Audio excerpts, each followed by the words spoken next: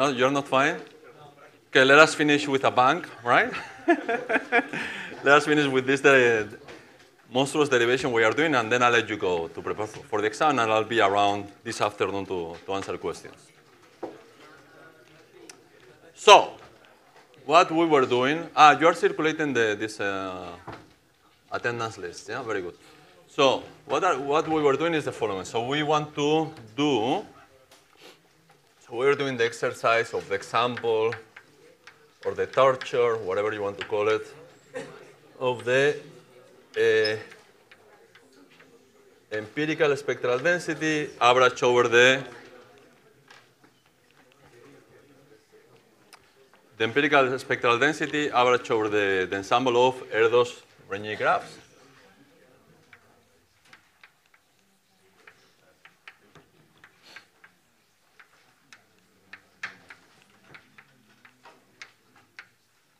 And for this, remember that we left the derivation yesterday at the following point, right? So we have that the nth power of the partition function for the mapping average over the disorder, this was equal to what? This was equal to the integral for the product of alpha from 1 to n of d n x alpha of the exponential of minus z divided by 2, the sum for alpha from 1 to small n, the sum for I from 1 to capital N of xi alpha square, plus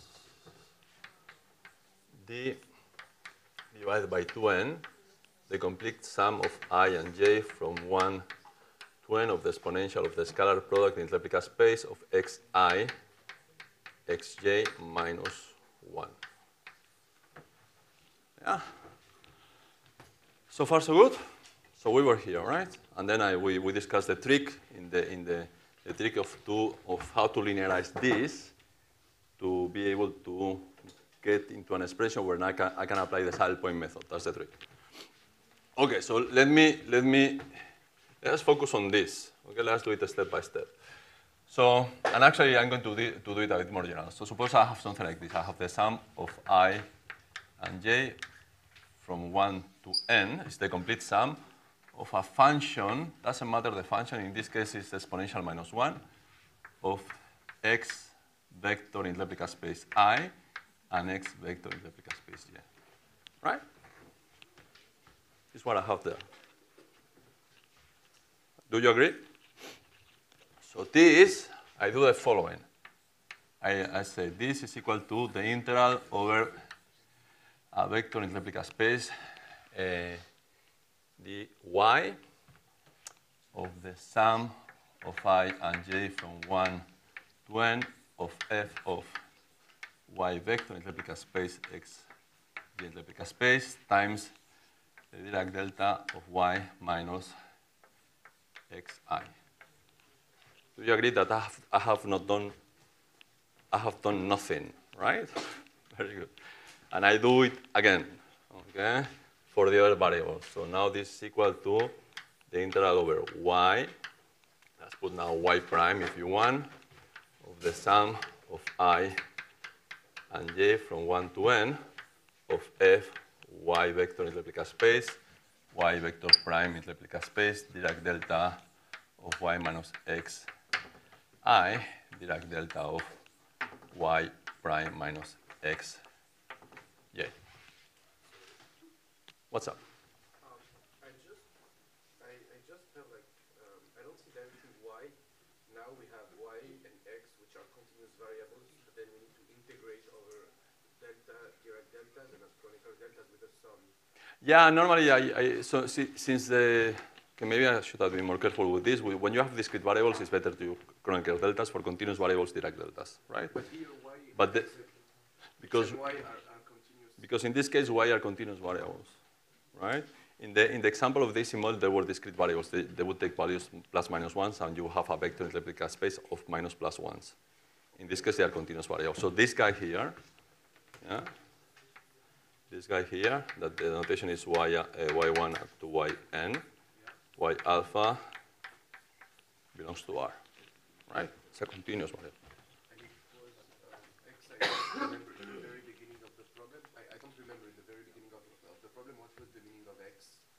What is the meaning of x? Remember that when we do the mapping for the spectral density of the partition function in this case were continuous variables, not discrete variables. Yeah? So in the mapping, this was related, I'm not going to write the whole expression, was related to a partition function that had continuous variables. It was the integral, shall I write it down? Maybe yes, no? The integral of dnx, let me put it this way, of the exponential of minus 1/2 of set identity matrix minus c x. So these are continuous variables. But again, so I'm a bit sloppy with Kronecker deltas and Dirac deltas. Maybe I should be more careful. But the property you use is the same. Like for instance, here I'm using this property that if I integrate over the Dirac delta, I go back to this. And before, you know, if this would be spin variables, I would have, for instance, let's write down the same thing, right? For spin variables. Suppose I have this. Yeah? So then what I will write is sums, no? I will write the sum over tau, then the sum for I and j from 1 to n. I put here f of tau vector in replica space, sigma j, and I'll put here a Kronecker delta of tau sigma I. But the trick I'm using is the same trick, the same property of the Kronecker delta of the Dirac. It's due to the mapping. Very good. More questions? All right. So then you see this is a completable sum, so I can put the sum over I over here, the sum over j over here, right? So then I'll have the following. I'll have the double integral for y vector, y prime vector of this function f y prime. Let me put it like this, no? I'm going to put here an n squared. And here I'm going to put 1 over n, the sum over I from 1 to n of the Dirac delta of y minus xi times 1 over n, the sum of I from 1 to n, the Dirac delta of y prime minus x vector in replica space j. So I have not done anything actually yet. Good. So if I come here, yeah, so this is generic, right? And now my function would be this exponential minus 1. So I can do this trick here.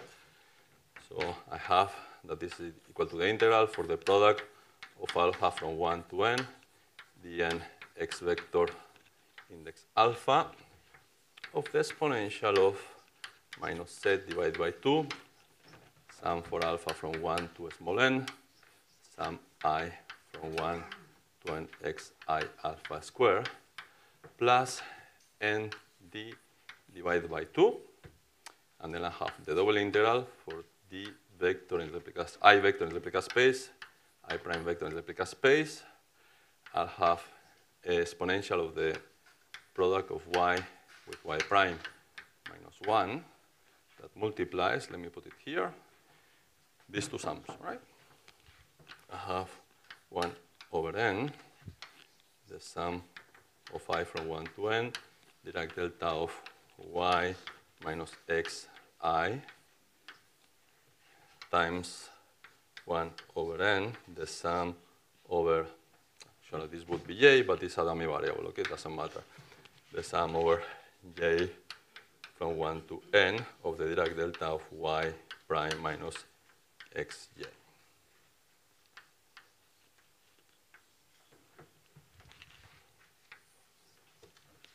Okay? Yeah? So far, so good?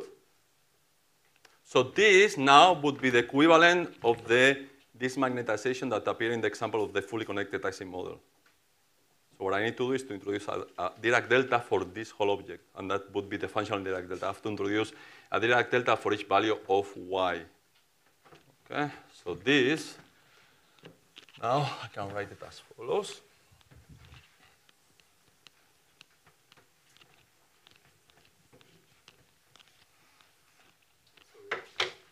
Go ahead. We used the first time when we did the EDA method, in the case of spins, you used as well this order parameter, but just with the particular deltas instead of. That's right. That's right. And then it's only for the fully connected IC model that you use the magnetization. Yeah, because you only need one parameter in this case, okay. one value.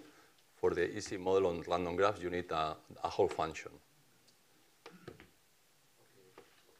Yeah.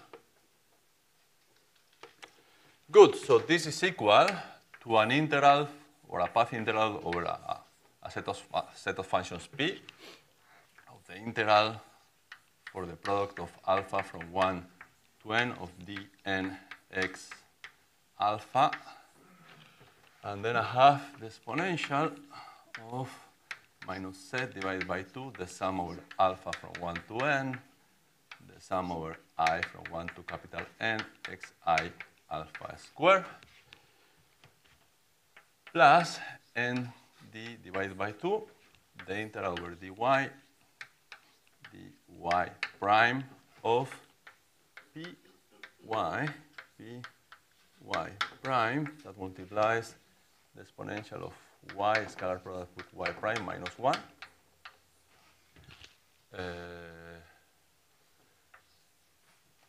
times a functional Dirac delta. That means a Dirac delta for all possible values of this function p.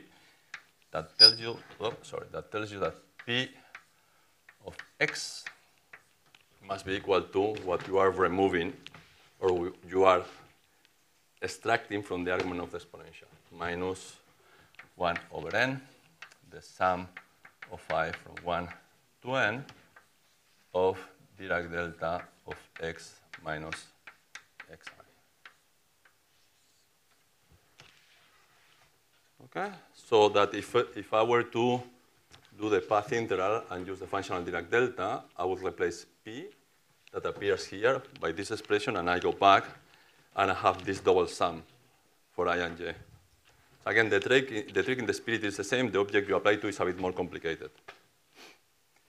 Right? Now what I do, I introduce the Fourier representation of this functional Dirac delta. That would be the Fourier representation for each value that this function can take. Right? So let me call the conjugate variable dp hat. And then I have a path integral for p and p hat of the integral for alpha from 1 to n of dn x alpha of exponential of minus z divided by 2, the sum over alpha from 1 to small n, the sum of I from 1 to capital N of xi alpha squared, plus this stays the same, y prime, py prime, that multiplies the exponential of y, the scalar product y prime minus 1. And I put now the Fourier of this, the Fourier representation of this. This would be I n, the integral over the x of p hat of x that multiplies p of x minus 1 over n, the sum of I from 1 to n of the Dirac delta x minus xi.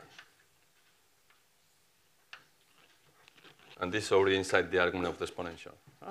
The same trick, the object is a bit more complicated, but it's the bloody same trick. Yeah? And then the beauty of these steps, the beauty of this trick is now, so you see this, you have here a quadratic sum, and now you have only linear sums in the node variables. So here I have a linear sum, and here I have a linear sum. So that means that now I can factorize per the variables per node, and I can do the trace for those variables. The same as the example of the fully connected easy model. So let us rearrange a bit this expression here.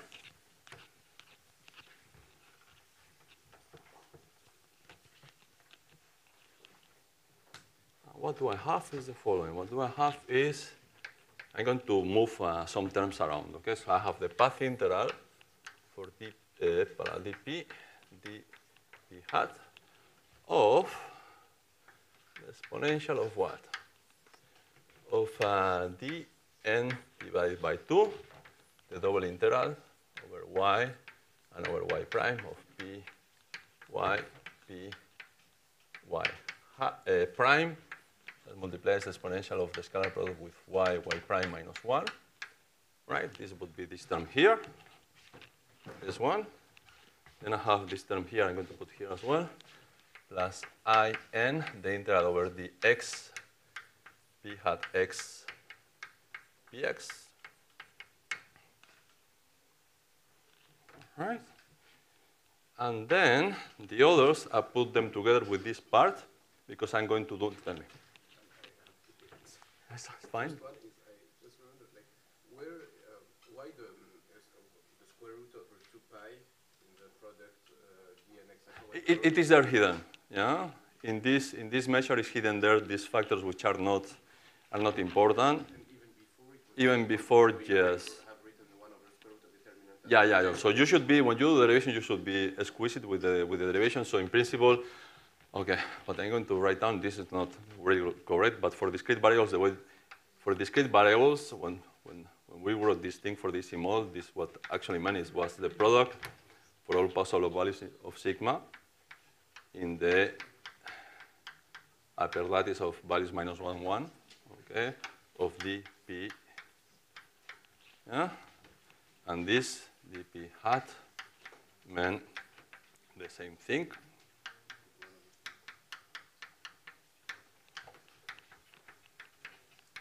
Divided by 2 pi over n, right? Do they cancel each other in the end? No, they don't cancel each other. Or it's just because we take some logarithm, because I think it's the No, with path integrals it's a bit annoying because now you don't have a discrete variables, you have continuous. So this will be something to the power infinity. So it doesn't make sense. So the way you do it with continuous variables is that you regularize, you discretize the values of the functions, and then at some point you make the continuous limit. Without caring about these factors that are not coupled to important functions, but they give you infinity in this continuous limit. So this nastiness, which is irrelevant, I put it, is hidden here, right? So what I call this is the product of these two things. Yeah? And the ones which were stuck to product alpha from 1 to n of dnx alpha. When we wrote the determinant, in principle, it should be like over square root. If you want, you can also put the 2 pi, but remember that in the mapping, the relationship between the spectral density and the logarithm is by the derivative of the log of the partition function. The log of, then you have this constant derivative is 0, right? Okay. So that's why I don't write it anymore. But if you want, write it and realize that in some cases, some constants are not important, and in other cases, they are. And the last question. Sure. Here, actually, you still take, like in the Ising model, Hey. you conjugate variable, and the Fourier space is n p hat. It's not Yeah. Okay. For the same reason I mentioned before.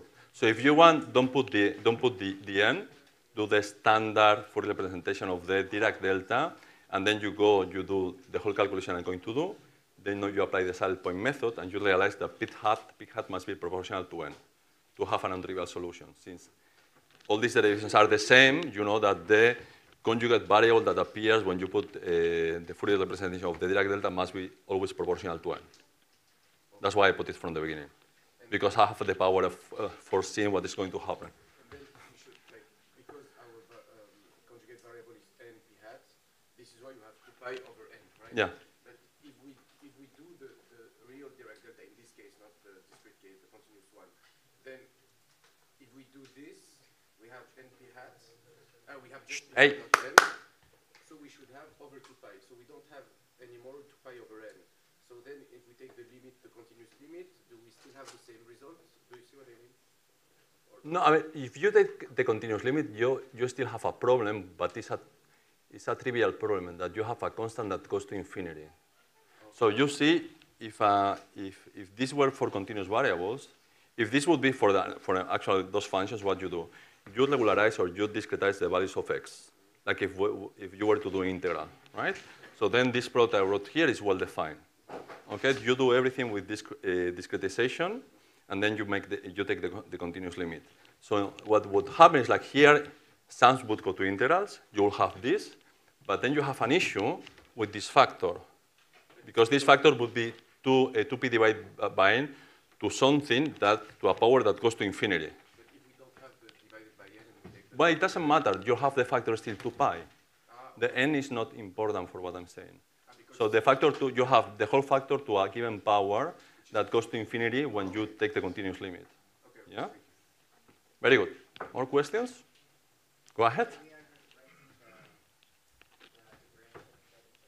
Sorry? Why we are not writing the differential of d and x in that integral? The differential of d here? Yes, I don't understand this from this to the last step. What we are No, it's just notation. What I'm saying is that this, yeah, this, what it means is this, okay? This, what it means is this. Yes, but not that one. The one for the x. The product of d and x out. The product of And he's saying that you're missing the integration, here? the volume element, the product from alpha from 1 to Yes. Yeah, what's happened with this one? We are not writing that one in the new. No. This is okay. So this is just to indicate that the product is only affecting this part. Yeah. Okay. Maybe I'm reusing same symbols. Okay. So why don't we do the following? Use here this not to be confused with this. But this only thing it means is like the product is affecting to this part. It's not the same notation. Yeah. Better?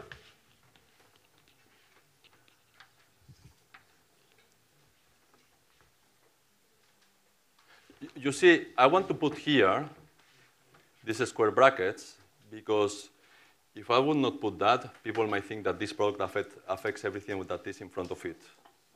These square brackets is just to point out that this product only affects this expression here. It's the only thing it means. Yeah? Very good. More questions? Go ahead. So p-hat is not mathematically well defined. Speak up. So p-hat is not mathematically well defined. But there is a procedure to make it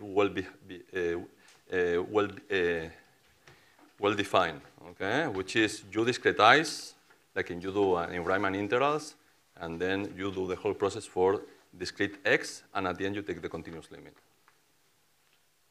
Yeah? Question?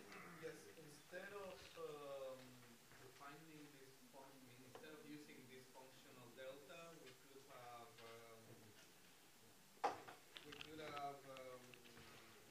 replace all the deltas which were inside a sum, put the sum outside, and do the Fourier representation of those deltas, and it would be a mess, but we get to the same. I don't know. Repeat the derivation, what you have in mind. Can you repeat what you have in mind? How Yes, do you? we have, okay, before this step, we had the sums of deltas. Sums of deltas. Yes. These ones here. Yes. Yeah. They're outside, and now Sure. we put them, we like cluster them inside this delta. Yeah. Delta, right? But what would happen is like you go, you undo the derivation you are doing. Yeah. So, okay, so this sum we could have put outside. No, because the sum is still there, right? So how can you put outside? So you see, so at some point, inside the argument of the exponential, I have the following. I have the integral, again, over y prime of the exponential of y, the scalar product with y prime minus 1. And here I have 1 over n, the sum I from 1 to n of this, times 1 over n, the sum for j from 1 to n of Dirac delta of y prime xj. Yeah, and this is inside the argument of the exponential. And you are saying what? So still I have the double sum.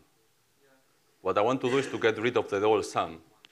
So if if you multiply everything, what is going to happen, and then you use the Dirac deltas, you are going to recover the expression we are trying to avoid. Yeah? Very good. More questions? Come on, don't be shy. More questions? Go ahead. You don't understand the last equation. This one here? No, but I had not finished to write down. It's because when I was writing, somebody asked me something, so I didn't finish it. Can I finish now? Very good. Very good. So as I was saying, what I'm doing now is to reorder the terms. So I put the path integral over these two functions. What this thing means, what I tell you it means. Right? And what I'm missing is, I'm missing this term here and this term here. Okay? So then I have now the product. Well, this is multiplying the integral over the product for alpha from 1 to n of dn x alpha. And then I have the exponential of z divided by 2 of the sum for alpha from 1 to n, the sum I from 1 to capital N of xi alpha squared. And now you see I have this term here with the sum and the Dirac delta. So I can use the Dirac delta to do the integral. And then the 1 over n will cancel this n. And this will give me minus I, the sum of I from 1 to n of p hat xi. Yeah.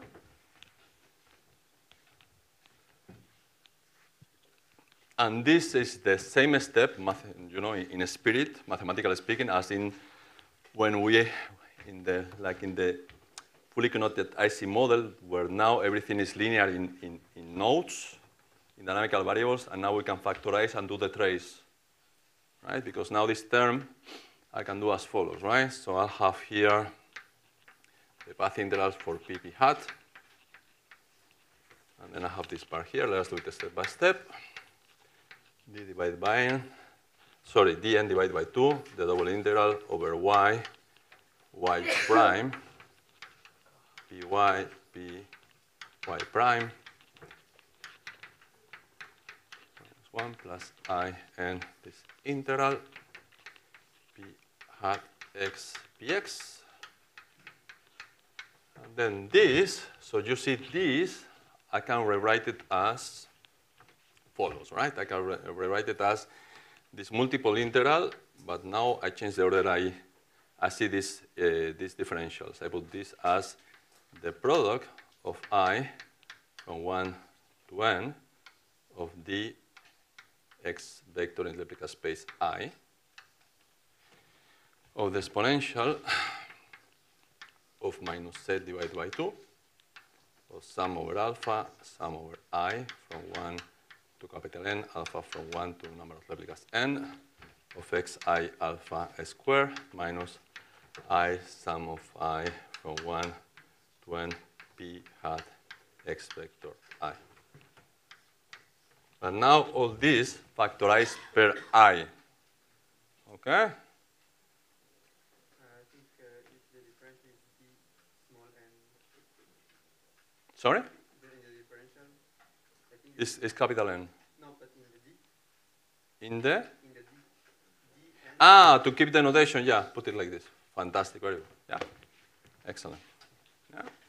So now this factorizes per side, right? So this is equal to what?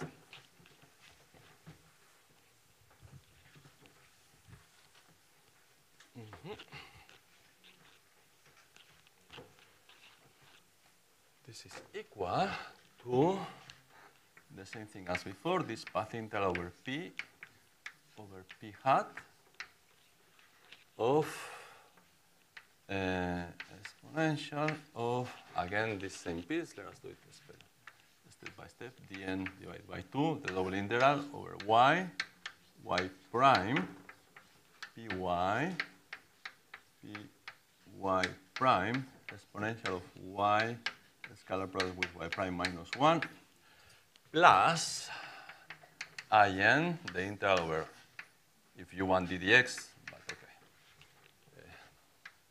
p hat x px. And this now is what? This is the product of I from 1 to n of the integral over dn xi of the exponential of z minus z divided by 2 x vector in the replica space square I minus I pi hat xi. Right?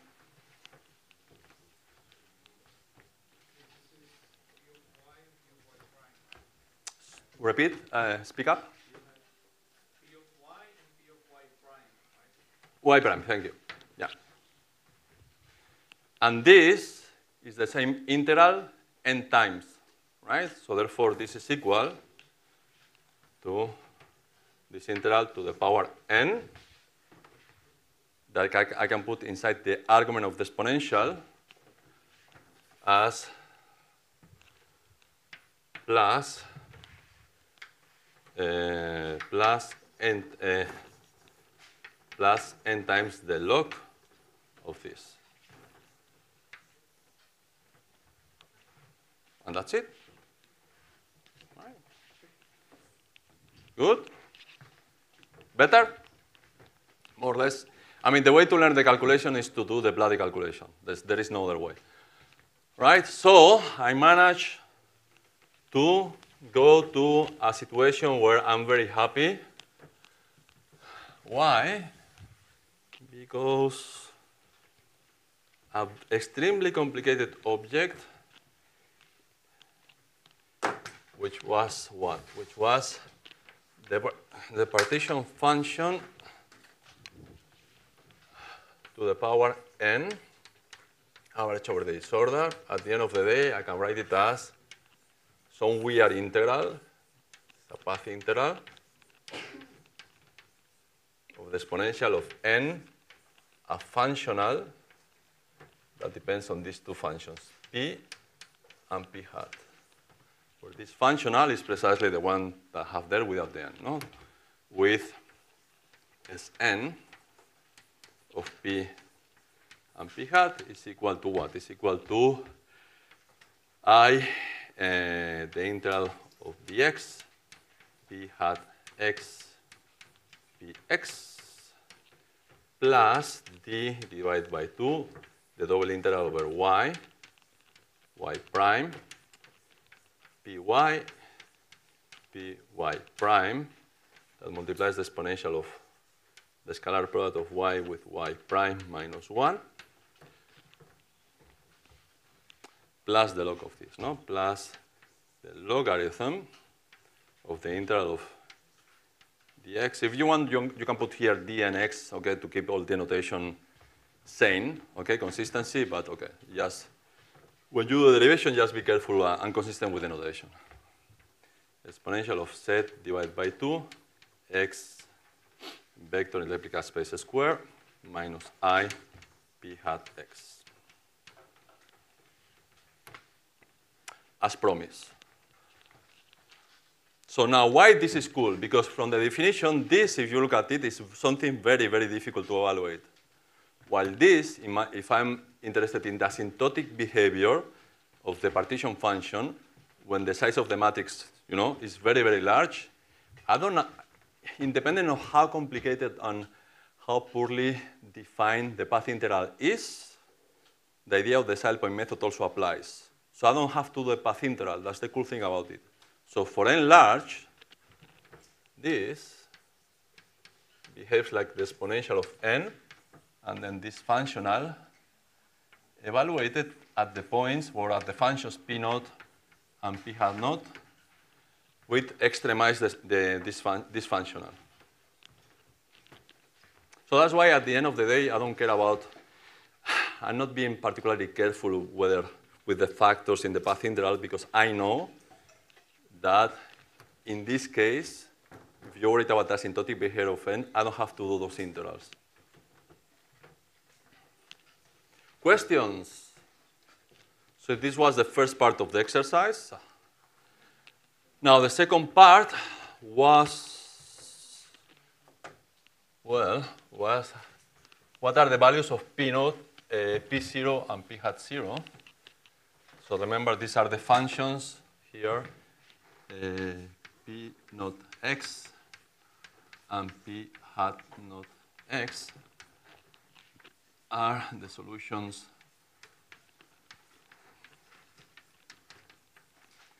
to the saddle point equations.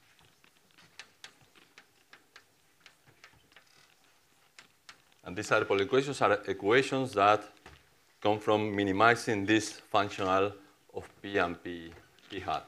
Okay, so that means you take now the variation of s with respect to p equal to 0, Sn, and the variation of Sn with respect to p hat equal to 0, and you obtain a couple of couple equations that relate p naught with p naught hat.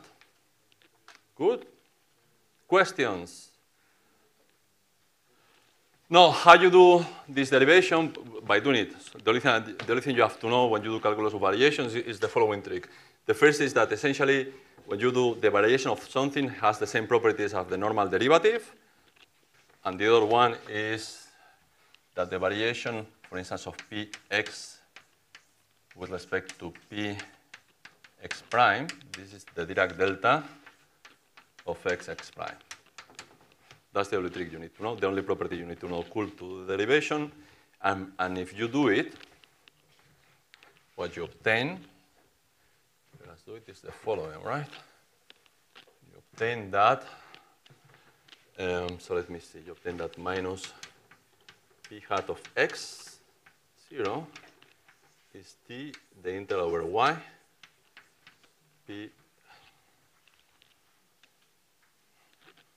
p0y, that multiplies the scalar product of x with y minus 1. This comes from doing the variation with respect p that affects here and here, right? And then when you do the variation with respect p hat, you obtain that p naught of x is equal to the exponential of minus z divided by 2 x squared minus I p naught x divided by the same integrator, right? The integral over y, exponential of minus z divided by 2 y squared minus I p naught hat y. And the derivation from this is rather straightforward.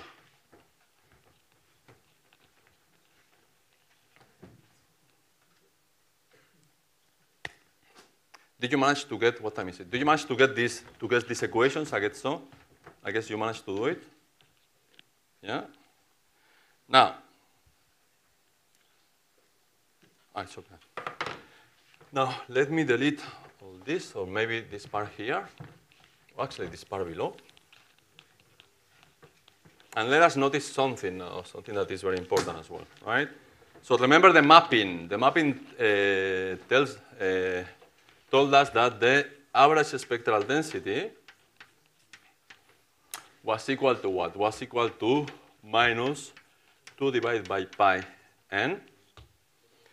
The imaginary part, well, minus 2 divided by pi n, the limit of eta going to 0 plus of the imaginary part of the derivative with respect to z of the limit of n going to 0 of 1 over n, the logarithm of the partition function to the power n, average over the disorder when z is equal to lambda minus I eta, right? Good? Now, if you're interested in the asymptotic behavior of the spectral density, that means when n is very large, you know, the average replicative partition function behaves in this way. If you can plug now in this part into here, the logarithm would cancel the exponential, n cancels this n here, and then you have to do the derivative with respect to z, if you want, of this functional. If you do it and use the saddle point equations, you should get the following. Okay, you should get that this is equal to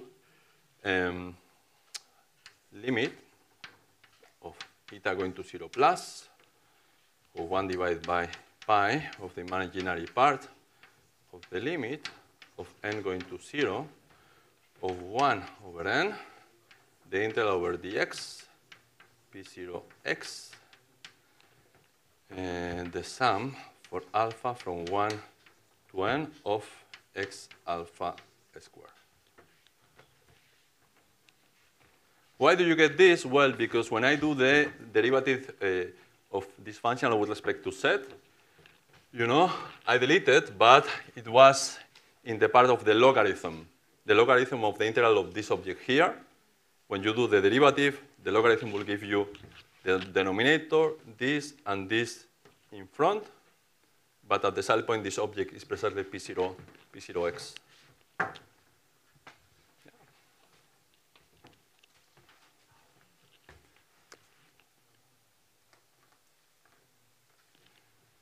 Well, now, tell me.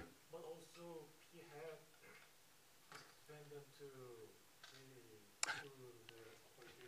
Very good, very good. That's right. So you see, the saddle point solutions also depend on z through the saddle point equations, right? So when you do the derivative of the functional with respect to z, you have an explicit dependence and an implicit dependence through the functions.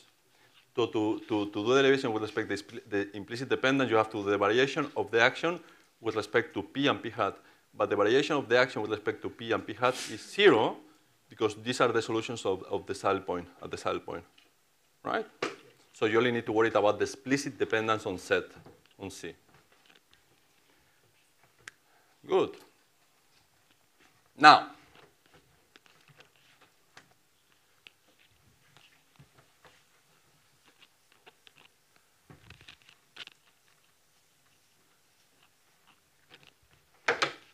step 2 of the replica method.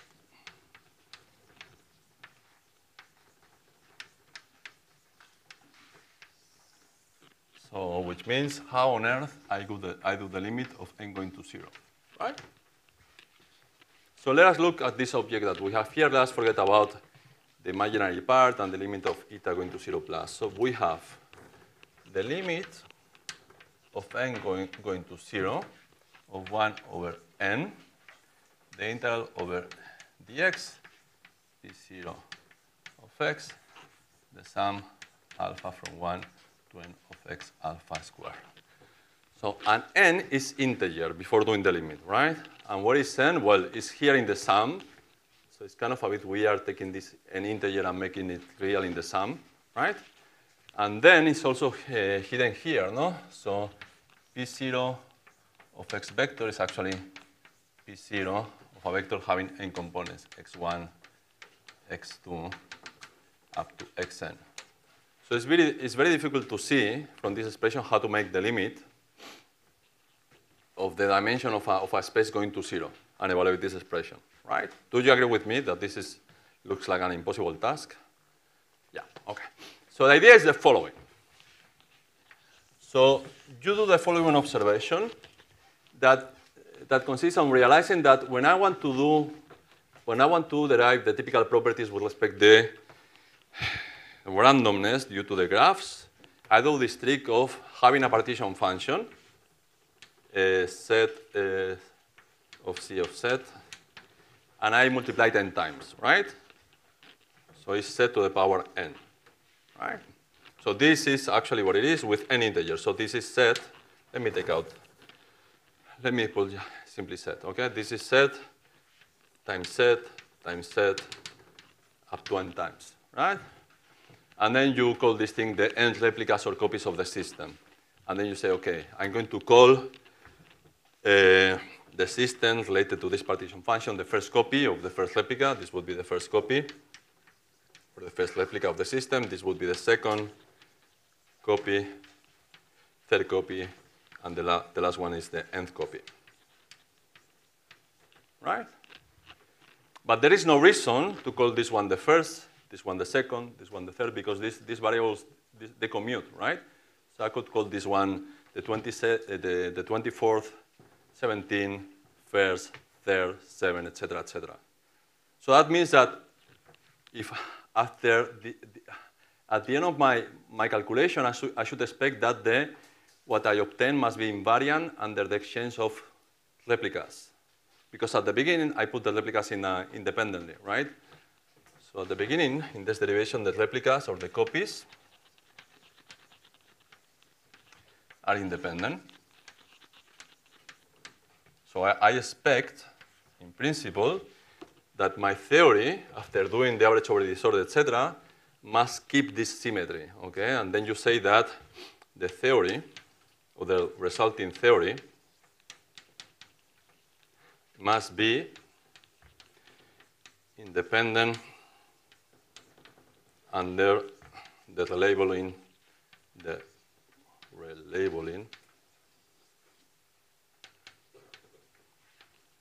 of replicas. Right? So if I relabel the alphas, nothing should change, right? Because at the beginning I put them independent. Or in more fancy ways, you say that your solution must be invariant under the permutation of replicas, right? My objects in the theory must be invariant under permutation of replicas. Yeah. Everybody agree with this observation? Right, so that means that this object that appears at the end of this very nasty and bloody calculation should have this property that when I change two components of this vector in replica space, it should give me the same, right? This hypothesis or ansatz is called replica symmetric ansatz. This is what is called, let me delete there.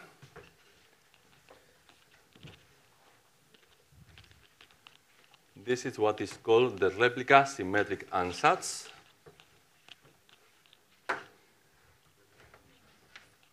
This is called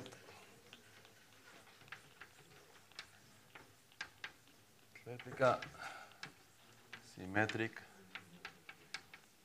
ansatz. And this is going to be the hypothesis that will allow me to make this limit of n going to 0, right?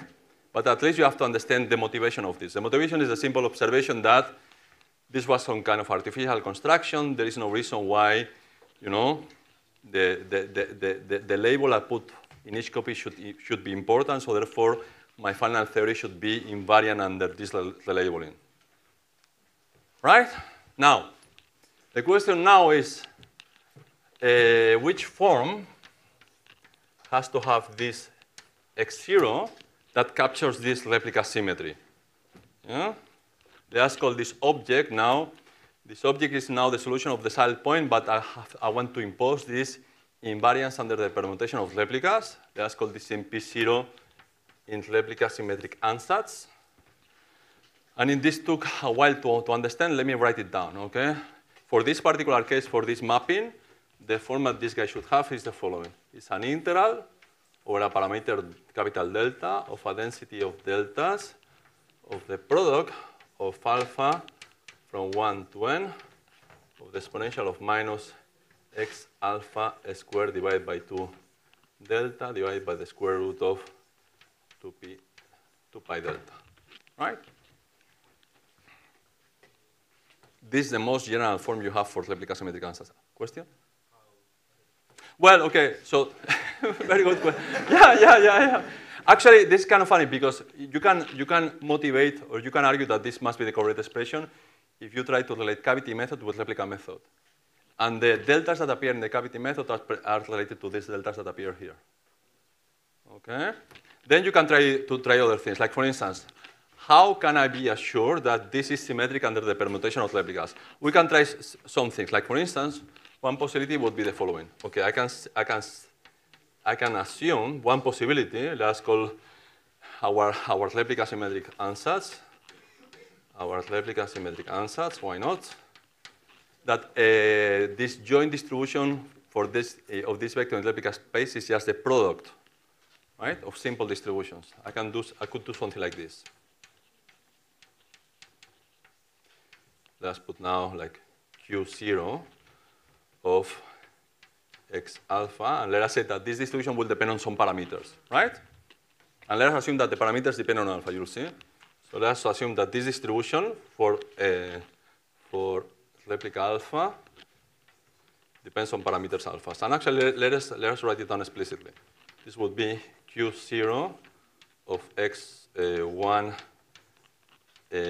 delta 1 times Q0 of X2 delta 2 up to Q0 of Xn delta n. So it is clear that this is not symmetric under the permutation of replicas. Why? Because even though it factorizes the parameters I put here, these are the parameters that parameterize the, for instance, in a Gaussian would be the variance, the mean value, etc. Right? So these are the parameters that parameterize the distributions. If I change the indices, the parameters change. So that means this is not replicosymmetric. So the only way for this to be replicosymmetric is that all parameters are the same. Yeah? Do you agree with me? And now you can generalize this thing to say, okay, maybe these parameters, they have some uncertainty. So this can be lifted up to say, okay, so I have the product of these probabilities conditioned to a given value of delta, yeah, times the integral over all possible values of that delta. And that backs this, okay? So this can be lifted up saying, okay, this is a condition to a given parameter, so then I can suppose that this parameter follows a distribution, yeah, and then I have this product. If Matteo were here, is Matteo here? No. If Matteo were here, he would say, this is called the Finetti's theorem, right? And he will leave it in the air, and you say, okay, thank you, right? But you understand that, okay, so this would be a good trial, but it still is missing some possible information that this delta can be undetermined. Yeah? And actually, this captures this case when this density is a Dirac delta. Okay? So this is the most general replica symmetric order parameter. Or, you know, you don't see it, but you believe me for the time being, I can continue. Yeah? And I can try to motivate later. Tell me. This is kind of the mean value over all possible variances of the multivariate Gaussian. Yeah. Uniform, like multivariate Gaussian. Yeah, something like this. And actually, again, this can be motivated. This can be related to the cavity method, actually. But I will not have time to do that. But if you're interested, we can do it in a lecture on Saturday or Friday. I'm going to be here for the rest of the college, actually. Yeah? Now, okay, suppose that, go ahead. You have to speak up. What is the order parameter? What is the order parameter? Yeah, okay. There is a reason that normally to these parameters, I call them order parameters. Okay, remember that in critical phenomena, order parameters are called to this value that is zero in one phase and different from zero in another phase, and then it varies continuously at the transition point. Yeah. So in the ferromagnet, for instance, the order parameter is the magnetization. Now, mathematically, the magnetization appears when you decouple these sides, when you linearize this double sum, right? As we saw in this fully connected IC model. So normally in my area, you call order parameters the object you have to introduce to go to linearize this double sum. Yeah? Now, can also this be understood as an order parameter? Yes, because of course it's not going to be 0 or different from 0 when you go from one phase to the other, because this is a density, so it cannot be 0. Yeah, but its form will change. And if you look at how the form changes, you can also locate transitions. Good? Can you write the name of the theorem, please? Definetti. Okay, maybe I'm going to. The call is I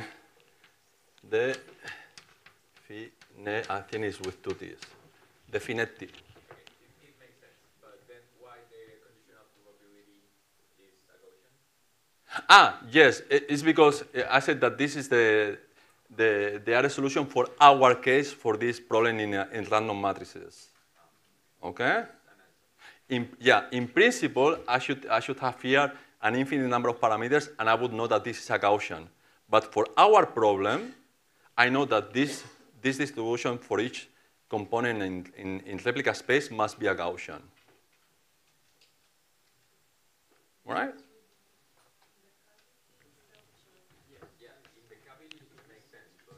Here, okay, very good. This is very good because when we did this derivation, so what happens when the people originally did these derivations, right? They put a generic expression like this, right? They put something like this, right? Let me delete this. They would put like an integral over infinite number of parameters. This mu is an infinite number of parameters, right? Of a density over an infinite number of parameters of the product for single marginals per cavity variable. X alpha, that depends of an infinite number of parameters. Yeah? You put this thing into the saddle point equations, and then you obtain cell consistency equations for these omegas of mu's. And you realize that for our problem, only the variance, one parameter is important, the other ones are 0. Like it happened when we wrote down the cavity equations for the cavity marginals for our problem and realized that the Gaussians are the ones which are a fixed point for those equations. But the most generic solution expression would be this. Go ahead. Can you speak up? This delta could be interpreted as a parameter in the system? This delta can be interpreted as like an order parameter in this system. In our system. For this mapping of random matrices, I don't see how. For instance, for the easy model on random graphs, yes, because this parameter would be actually this parameter for the easy model of random graphs on Poissonian graphs would be, for instance, the cavity fields. Okay, and the hyperbolic tangent of the cavity fields would be the cavity magnetizations, and these can be understood as order parameters. Right? Very good. Can I continue now? Okay, now what I want to argue. So, no, can I continue? Sorry, go ahead. I didn't see you. Could you just repeat this guy here? We find it should be a Gaussian because it is a fixed point of the case. For our case.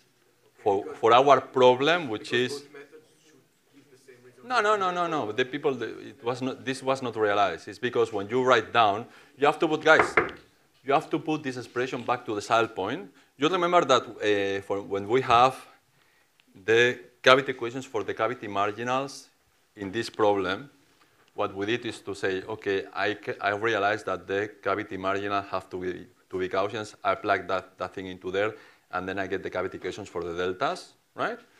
So here you have to do something similar. I have to introduce this expression into the saddle point equations and then write equations for these omegas, for these densities. You write that, and then you realize that the only densities that work are those densities related to the variances when these are Gaussians.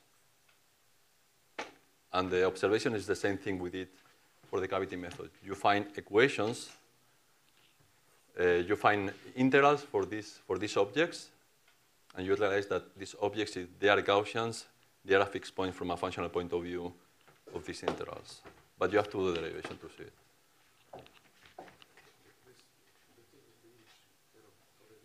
About the interpretation of the Gaussian, like you say we have a Gaussian in the space, let's say in a 3D space, if the system is made of 3 variables. Yeah? So this would be a uniform Gaussian.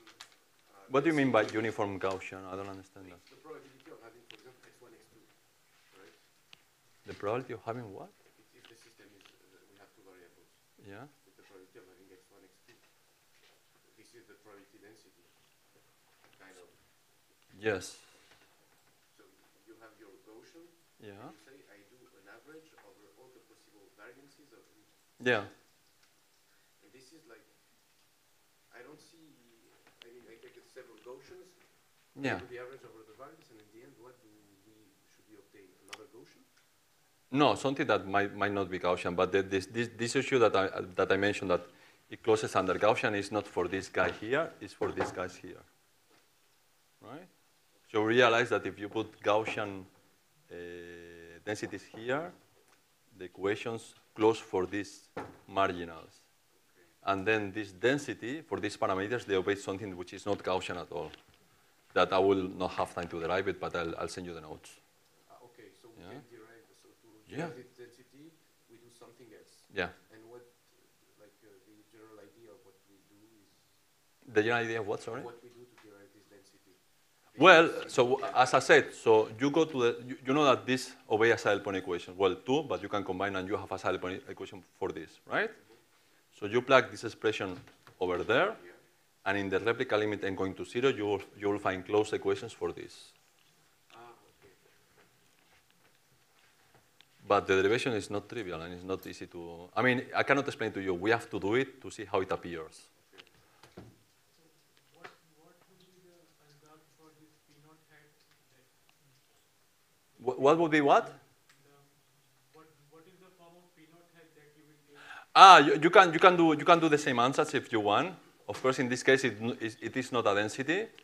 So for instance, then the corresponding omega hat for this case will not be a density, or since you can combine the 2 saddle point equations and to have only 1 saddle point equation for this one, right? Doesn't matter.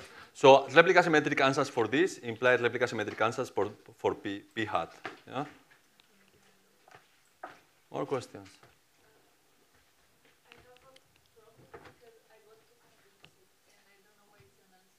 You got, sorry?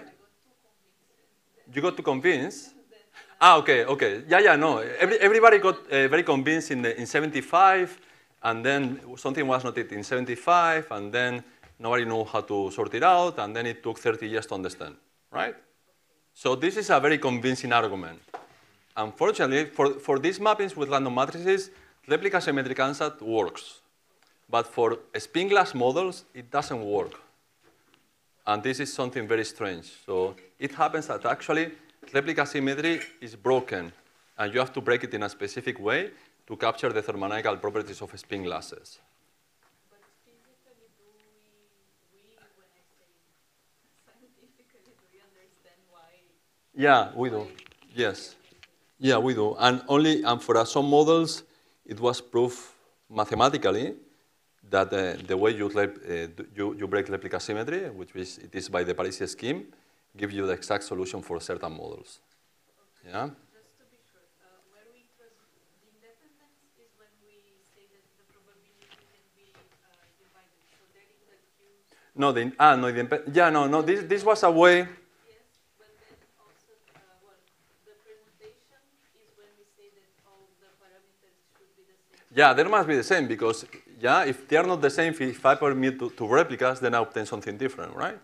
So then all the parameters must be the same. I just want to be very clear where we are introducing the symmetry, yes, because eventually it will get broken and then we're That's right. That's right. So it's in the parameter. Yes.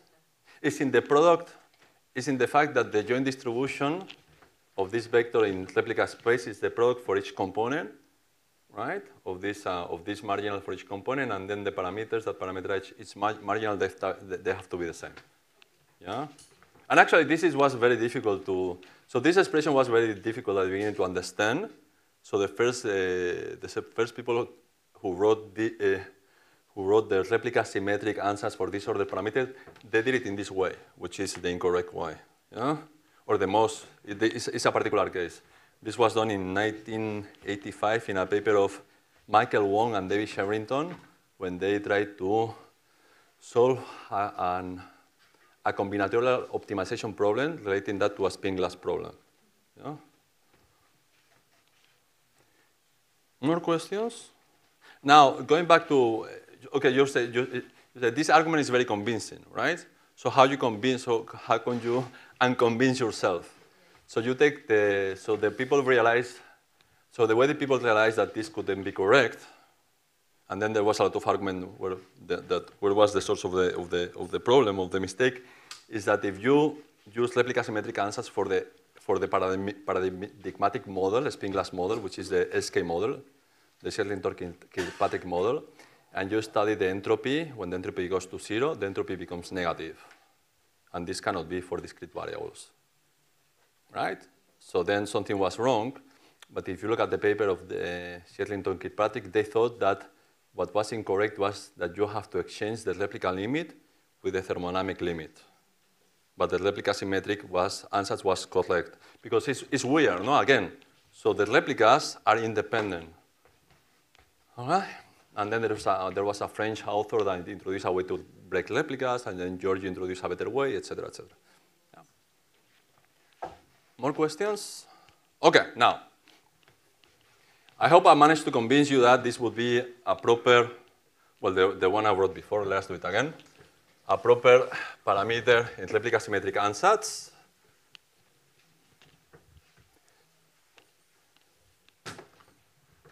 So again, for our case, this is the integral over a parameter of a density of that parameter of the product for alpha from 1 to n of the exponential of minus x alpha squared divided by 2 delta divided by the square root of 2 pi delta. Now, how can I use now this ansatz to make the replica limit? Well, now what happens is when you plug this ansatz into here, the values of n appear explicitly, and then you can do the limit very easily. Let us do it, right? Now, the limit of n going to 0 of 1 divided by n of the integral of dx of, now this P naught, I'm going to put it in replica symmetric ansatz, of the integral over delta omega delta, the product of alpha from 1 to n of the exponential of minus x alpha squared divided by 2 delta divided by square root of 2p delta. And then I have the sum for beta from 1 to n of x beta squared. Yeah? So this would be equal to what? So let us see. So let's do it like this. So this would be equal to the integral over delta, d delta omega delta, and then I have the limit of n going to 0 of 1 over n, and then I have the integral over dx of this, right?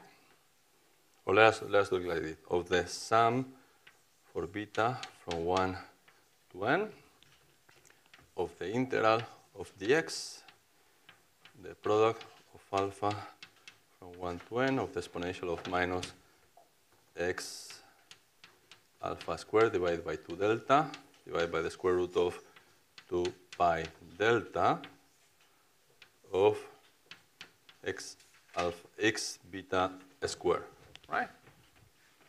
So when I do, for a given value of beta, I do the integrals for all the components of x which are not beta. Yeah?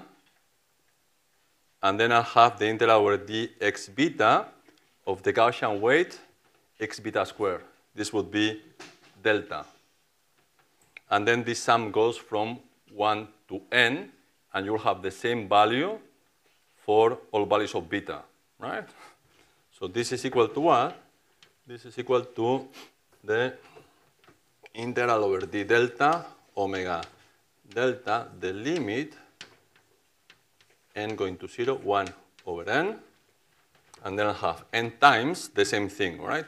N times the integral over x of the exponential of minus x squared divided by 2 delta divided by the square root of 2 pi delta of x squared.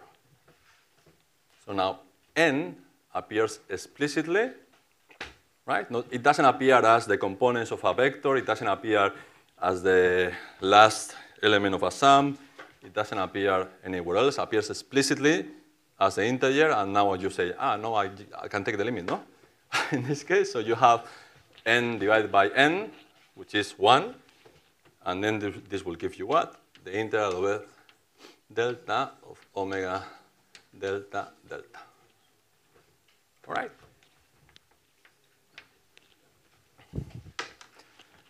Questions? Go ahead. Yeah, I don't get how the n at the numerator appears. Yeah, because you see, so for a given value of beta, yeah, you do the integral over all components in this vector which are not beta. See, this is a Gaussian distribution. This would give you 1, and only the component when the component of x when it's beta will remain. And then you have the integral over x beta, right, of this with x beta squared. But this is the same value for all sum for beta from 1 to n. Don't worry, let's do one more step. Yeah. One more step and that's it, right? So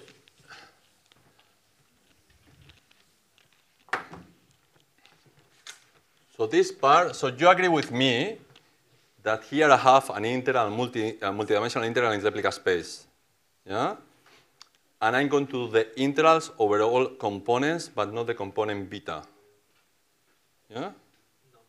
Not the component beta, because I have to do, because the component, the integral over beta is different than the rest. But beta is one of the replicas. Eh? Beta is one of the replicas. Beta is one of the replicas, but here I have all the replicas. Okay, so let's do this step by step. I have the following, right? I have the integral over dx1, dx2, dx beta, dxn, right? Of the exponential of x1 squared divided by 2 delta divided by the square root of 2 pi delta. I'm sorry, I'm only copying the part which is important. This is not equal to, okay? I'm just focusing that piece.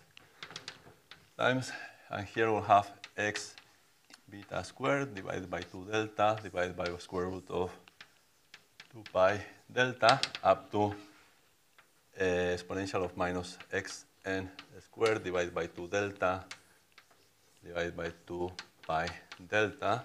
And here I have x beta squared. Yeah, are you with me? Now, I do the rest of the integrals, but not the integral over beta. So the integral over this would be 1, right? Because this is Gaussian measure. All the integrals would be 1 except the integral over dx beta. So this would be the integral over dx beta exponential of minus x beta squared divided by 2 delta divided by the square root of 2 pi delta x beta squared, right? And then, let me put here, I have the sum over beta from 1 to n. Here I have the sum over beta from 1 to n. This is the same result n times, no? And it's precisely delta. So this is equal to n times delta. So therefore, this gives me the integral over delta, omega delta, the limit n going to 0, 1 over n times m times delta. Better? Very good.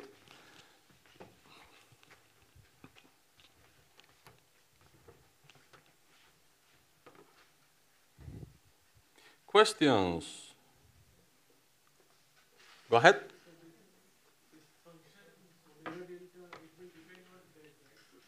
Yeah, so what happens is the following. Well, remember, okay, so let us finish with the bang, okay? So this derivation is, again, these derivations are not difficult. They are just annoying, right? Being annoying and being difficult is not the same thing. All right, so let me delete here.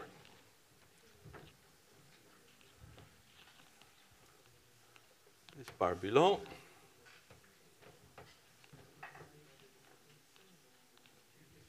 Maybe this part here.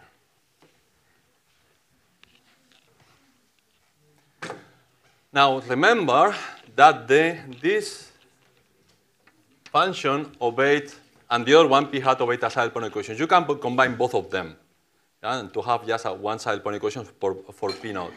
This saddle point equation would be something like this: p naught of x is equal to the exponential of minus z divided by 2 x vector square plus, give me a second, that's right, d, the integral over y, p naught of y, exponential of a scalar product of x and y minus 1, and something in the denominator, which I'm not going to write.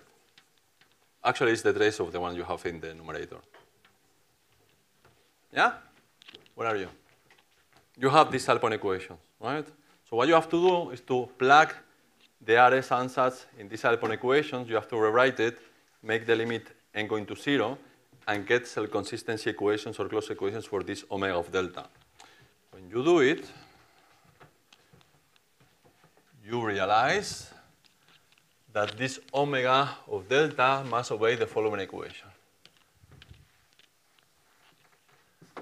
You have that omega of delta must be equal to the sum of the series for k from 0 to infinity of the exponential of minus d, d to the k divided by k factorial, the multiple integral for L from 1 to k, d delta L omega, omega delta L. Dirac delta of delta must be equal to 1 divided by, and for our case, which is Poissonian graphs, is Z minus the sum for L from 1 to k of delta L. Tell me. We would have realized this before. If we would have done we would have tried to solve the saddle point equation. If you take the saddle point equations and then you take a generic replica symmetric ansatz, you get an expression which is much more horrible than this one, and you realize that this simplifies when, you know, these Q's were Gaussians, and you get this. And you are wondering, Isaac, how do you get this? Well, it's very simple. You plug this thing into here, you do a Taylor expansion of this, of the exponential of this, and then you plug this expression here, you massage, you apply the replica limit, and you obtain this. I'll send you the notes of this. Tell me. This is something like just the mean value of all of the graphs having. Yeah, something like that. Does this remind you of something? Of what? The cavity equations, right? So what the replica limited captures is that you do the cavity equations for one graph, and then you do it for another graph, and you do it for another graph, etc., and then you do the average over all graphs, and then you get the expectation value or the average of the cavity equations. And you can do these things a bit involved, and at the end of the day, you get this. Yeah?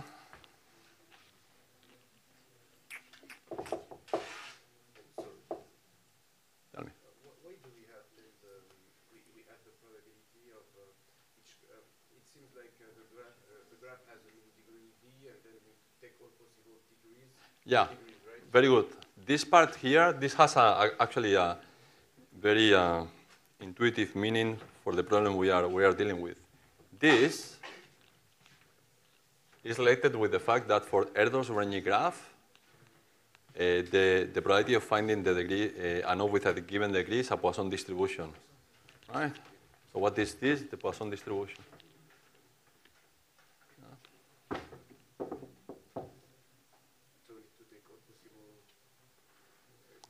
You take a given graph, you solve the cavity equations, you take another graph, and then for a given node, you say, what is the probability of this node has a certain degree? Yeah? And naturally, all this expression appears, but it's a bit involved to do it that way.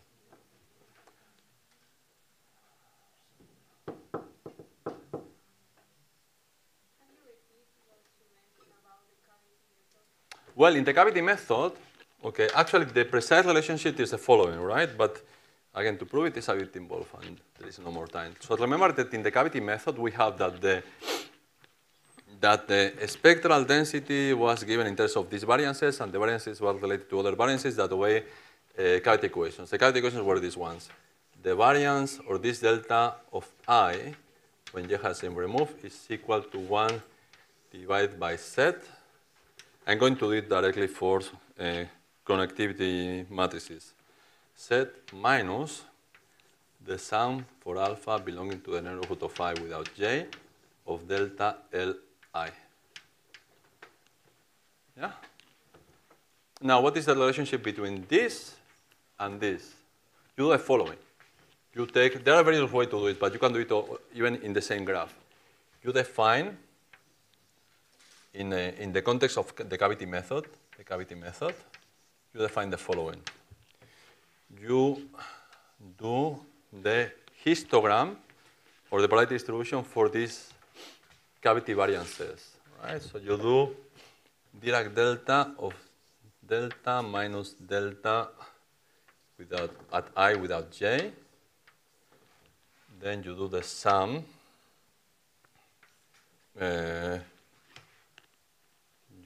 That's right. So you do the sum for all I from 1 to n. And then you do actually you would do the sum for all I from 1 to n. You will do the sum for all j belonging to the neighborhood of I. You will divide by the number of neighbors of I, and you divide by 1 over n. So this object that appears naturally in the cavity method, which is just calculating somehow the probability of finding a given delta, when the graph is very large, or you do the average over various graphs, you obtain precisely that this obeys this equation. Right?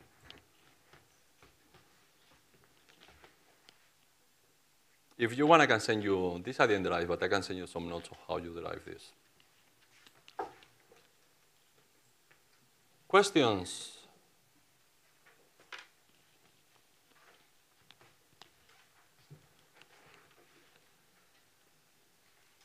Questions? I don't really get why we use the cavity method here, because for me, P is just to do with I mean, we got that from the saddle point. Why I use the cavity method here? It's simply, as I mentioned at the beginning, cavity method and replica method, they are related. And you see, the problem with replica method is it's a very mathematical method. And you might think it doesn't have any kind of physical meaning. But since the two methods are somewhat related statistically, what I was trying to argue is that this equation that you obtain with the replica method can be derived with the cavity method if you consider the expectation values over all possible graphs on the ensemble. It's simply that, right? Now, which method you are going to use, it depends. You know, some problems are very easy to tackle with the replica method, while in the cavity method you don't have an idea how to do it. And in other cases, the cavity method is better. You know? But the two in principle should be equivalent. So I can get the thing that is inside the delta there just with the replica method. Sorry? I can get the relation between delta and z and so on inside of the delta function there. Oh, no, but yes, yeah. On the right. Yes, that thing I can get it also with just the replica method. This one, no, well, this comes from the replica method. Yeah, this comes from putting this order parameter in replica symmetric answers in the saddle point equations and doing the derivations. I'll send you the notes. Yeah, and the okay. So if you look at this, you think, does this thing make some sense, right? And I was trying to argue that it makes some sense. It's not like a mathematical artifact by trying to relate it with the cavity method. Because you see here, this is very similar to the equations that you get from the cavity method. So these cell consistency equations for these omegas of delta come from defining in the cavity method for a given graph this density and doing the average over various graphs. And when you do the average, you obtain this. And that P there is not related anyhow to the C marginal to get. This one here? No, this is very difficult to see. Yeah? While this marginal is the marginal that appears in the cavity method. This would be the marginal you would take for the cavity marginals in the cavity method. Yeah. More questions? Go ahead. Then we have to practice into the equation for rho, and like basically rho will depend on the first momentum on delta, on delta according to that. But we need to take the imaginary part, and I don't see why that is like where the imaginary value comes. Very good, because delta is a complex number, and this is the density of delta, so that means it's a density of the real and the imaginary part. But then don't we apply the limit of the imaginary part going to 0 on that set there? You make it very small. Yeah, you can do it. And actually, what you can do, very good. So you. The limit would commute with the integral, right? Yeah. Well, you assume it commutes, and then you see whether it works as usual. All right. But what you can do is you take the real and the imaginary part of this, right? And in principle, it's better to take to leave a very small value of delta, of eta, right? More questions? So it will not be 0. That's what. For practical reasons, when you solve these equations, yeah, you keep a very small value of delta. Yeah. More questions? Maybe one about the exam. What? I'm going to ask this in the exam. No. What? Tell me. So about the exam, okay, I need to think about it. I think it would be 3 questions to derive things we have discussed, and maybe something that maybe we have not discussed. I need to think about it. Yeah. Okay. But it would be 3 questions, 1 question. The total number of points, I didn't get any instruction, but the total number of points is going to be 100. I think that the first question has it values 30 points, the second question 25 points, the second question 25, and the third question 45, something like this, right? And in each question you have to, I ask you things. I ask you things. So the first question is, first question I ask you several things, and then second question as well, and the third question as well. What else do you want me to tell you about the exam? Yeah, it will be printed in paper. That's another thing I can tell you as well. Yes. What? Yeah? What? Yes, you can use whatever you want. Yes. You cannot ask me, but you can do whatever you want. You can use the notes, you can look for my articles. You can work in groups. Can you work in groups? Can they work in groups, Mateo, for the exam? Yeah, you can work in groups if you want. Yeah. Is that okay? Go ahead. Hey, I don't listen to the guy. No, in the paper or in your tablet, you can use internet, whatever, right? So the question is the following. So the exam is 1 hour and a half, right? If you didn't understand the derivations I did, which again, they're annoying, but they are based on very simple tricks, right? So you are going to spend like a lot of time looking at the notes, looking at the internet, and you will not have time to do the exam, okay? So yeah, look at whatever you want. If you are not prepared, you will fail.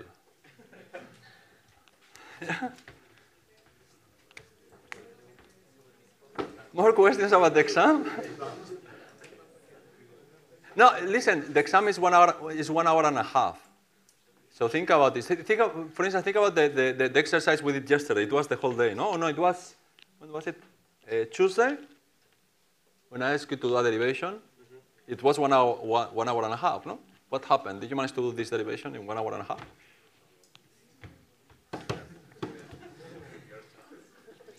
More questions? So yeah, okay, so you can work in groups if you want, you can take notes, you can look at my articles. I think the only thing you cannot do is to ask me, right? Good? Let's go.